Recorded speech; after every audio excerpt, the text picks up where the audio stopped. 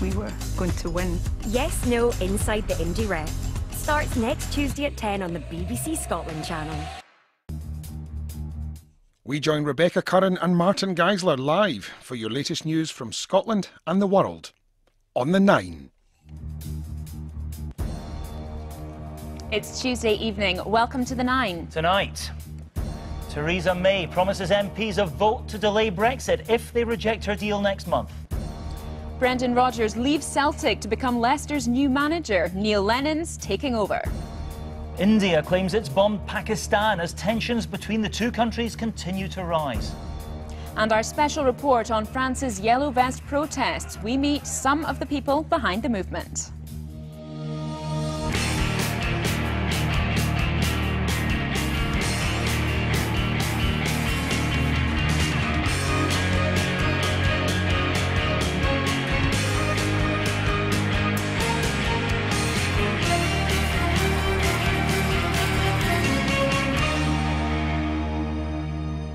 And welcome to the 9.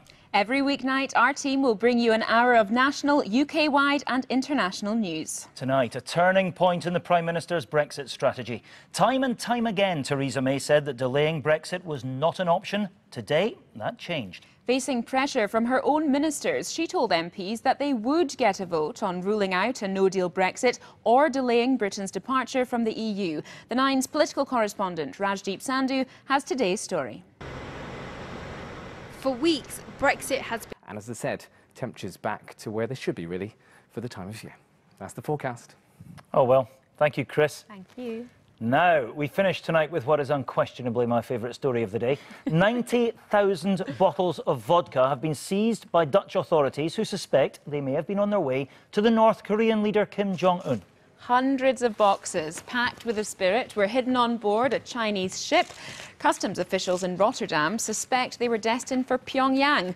There are UN sanctions against the country, including a worldwide ban on the export of luxury items. 90,000 bottles of vodka. A party by anyone's standard, even yours. So. Even yours. Now, here's how to get involved in tonight's stories. Find us on Instagram and Twitter at BBC Scot 9. The 9 is the hashtag. You'll find us too on the BBC Scotland News Facebook page, and there's more on today's main stories on the BBC News website. That's it from Rebecca and me for tonight. We are going to be back for more tomorrow, right here, same time, same place. We'll see you then. Bye for now. Good night.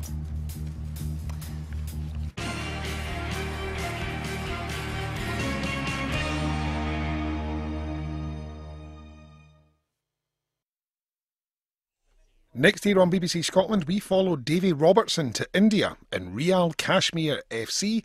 Then at 11, we delve into the underworld of Edinburgh in our new original drama, The Grey Area.